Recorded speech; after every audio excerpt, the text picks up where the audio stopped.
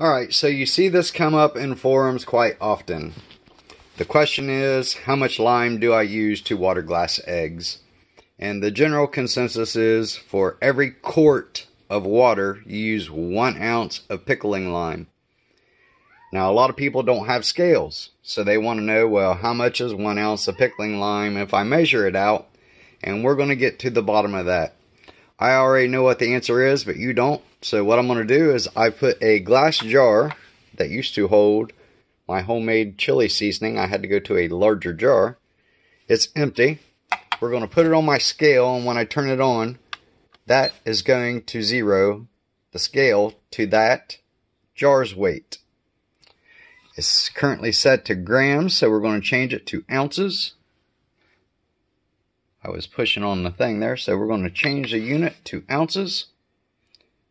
Now we are at 0 ounces.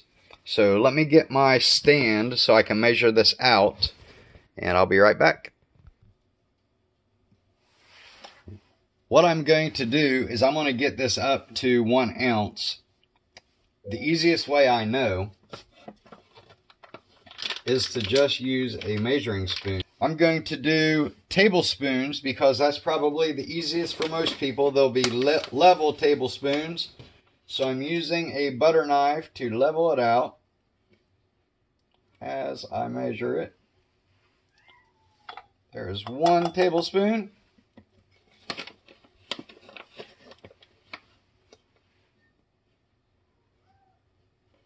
There is 2.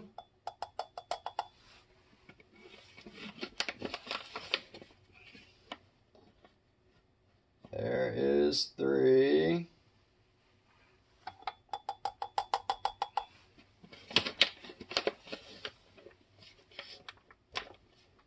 4.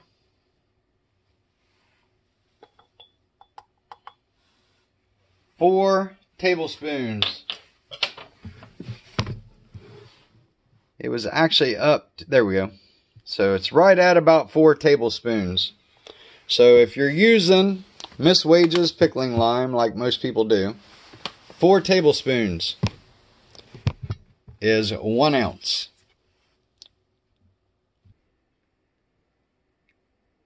As always, hope you find this interesting. So the correct ratio is 4 tablespoons of 4 level tablespoons of Miss Wages pickling lime to every quart of water when you want to water glass eggs for long-term storage. Thanks for watching. God bless you. God bless your families. God bless your homesteads.